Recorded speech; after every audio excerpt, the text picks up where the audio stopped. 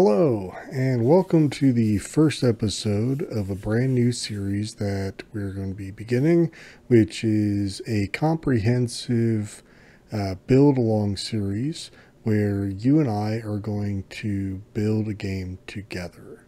So what I mean by that is we're going to start from scratch. We're not going to skip a single step. We're going to do everything that you see here, all of the menus. We're going to design the levels together. We're going to decide some of the puzzles that are going to go into the game and some of the mechanics. Now, one of the great things about this series is that you will have not only a great deal of input in the decision making for the way this game takes shape over the course of the series. In fact, I'm kind of counting on it. I'm hoping that you guys will contribute ideas or contribute assets or whatever you like, and make this our game, not just my game.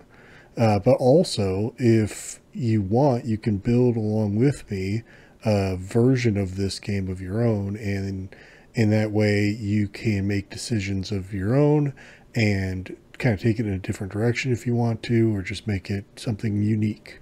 So you're not stuck with just, do what I do. You can kind of go nuts and do whatever you want. And in fact, along the way, since so many people might contribute ideas or things, we're not always going to agree, right? So it could be that I don't, want to put in a particular mechanic, or like in my case, I'm not going to use any monsters, creatures of any kind. You may want those. So don't let me stop you. By all means, feel free to do what you want to do for your game, but still watch the series, because I think, the point of the series is to build a game, but also to kind of talk about the process of building a game together and make those decisions and just kind of work together as a team to produce something fun and enjoyable. And that's the whole spirit of the exercise. Okay. If you want to contribute ideas, you would leave comments in the comment section below. And I can't promise you that I'll use everybody's idea. I just don't think that's realistic. We may disagree, like I said, and so I will try to incorporate as many ideas as I can if they fit the general idea of what I'm trying to do. If they don't, it's okay. By all means, like I said, I encourage you to do that for your own version of the game. If you do contribute an idea, if I take on board one of your ideas, I will credit you in the final version of this game. In addition, there's a rule that I've decided to set for myself, and that is I'm only going to be using stock assets that come with GameGuru Max, or in a pinch, I might go and download a model on like Sketchfab or some other website. And if that's the case, I'll of course mention that along the way and leave a link so that you can obtain that same model if you want to use it. But I'm not going to be using DLCs of any kind, anything that you have to pay for. And the reason is I want this to be as accessible as possible to as many people as possible, people that are coming in brand new and maybe just don't have the resources to download all these or to buy all these DLCs, because there's actually quite a library that's growing all the time. So I don't want to pressure anybody to spend money on something that they don't necessarily need to. So that doesn't mean that you can't. Like I said, if you want to make a version of this that's something different, by all means, knock yourself out. If you have your own artistic style that you want to adhere to, or whatever you want to do. So don't feel like you have to be exactly what I do. It's not really the point of this. But with all that said, if you want to contribute an asset, and again, when I say asset, I mean a piece of 3D art, a piece of 2D art, audio, anything like that, anything that would go into the game. If you contribute a asset of any kind and you allow that asset to be downloadable for free by everyone, then once again, I will credit you in the final version of the game. So hopefully we'll have a nice about screen where we'll have a whole bunch of contributors that made this game possible. That's the idea. So with all of that out of the way, I thought we'd just talk about the prototype, and you may have already seen it. Let's take a look. So this is the same level that I used for the flashlight flashlight behavior video.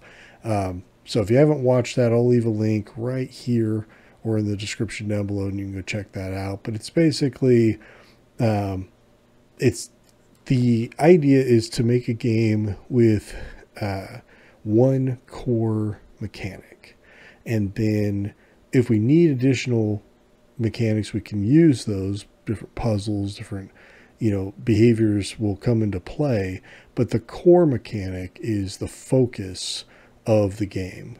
And so in our case, it's the flashlight behavior. So we have our flashlight right here, and the thing about the flashlight is there is a battery level, and if the battery level were to become depleted, then what we can do is say we lose the game.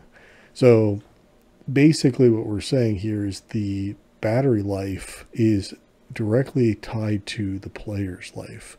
And if the player allows the battery life to deplete to 0, the game is over, or at least the level. They may have to restart the level and try again. That's the idea. So they'll be wandering around through the dark maze that we create for them and trying to figure out, solve puzzles. Like I said, there won't be any enemies. I'm not going to include guns. I'm not going to include monsters. I'm just going to do darkness and puzzles and really time. Time is the enemy. Battery life, that's the challenge. In this example, I have a puzzle set up where there's a switch here on a wall, and it's close enough to where if they click this switch, this wall panel is going to rise up, and they'll hear it from that location. So hopefully they'll get curious and investigate, and if they do that, they might just see the wall close because it doesn't stay open for very long. So then you got to race. You got to click the button and then race through the maze to get under that wall in time. And if they can do that, then that leads them to the staircase, and that'll eventually take them to the next level. The puzzle is rather simple.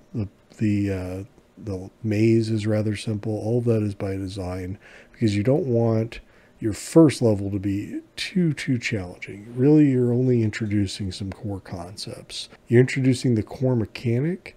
You're introducing maybe one type of puzzle, and that's about it. You really don't want to over challenge or overcomplicate your first level. It's an introduction. It's essentially a tutorial because they've got to learn how to play the game, and you don't want to necessarily give them a big description or a lot of text.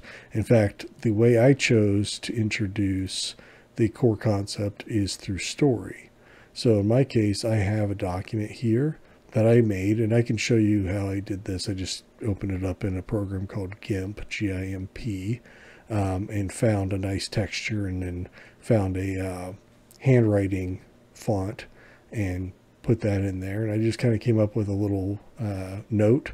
It says, "Welcome to your labyrinth prison." So I'm telling you, you're in a maze. Survive the darkness, for if your light fades, so shall you. So your health and your success is tied directly to that flashlight. Find your way out if you dare. So it's a challenge to the player to find their way out. So the player is at the bottom of a labyrinth, and as they progress up the stairs, level by level, the challenges will become harder. The flashlight might have different amounts of battery life left over. There might be different secrets along the way. Like, for instance, I hid a little battery over here, so if the player really does have a problem, there is a way to get an extra little bit of battery life before they die and lose this particular level. And then there's some decoration and things, nothing too fancy. Again, I'm going to limit myself to just stock assets. That does not mean that you have to. It's just a personal challenge of mine. But that's it. That's the whole game is going to be based solely around one behavior. And like I said, we'll introduce some mechanics along the way, some puzzle mechanics. But for the most part, that's the core behavior. All right, and then we can just slide the roof back on. We have our level. The only other thing I did here was set all the light to pitch black so that there was no light creeping in. Set all this down to absolute zero, absolute black. And we play the game. Here we are in that room again.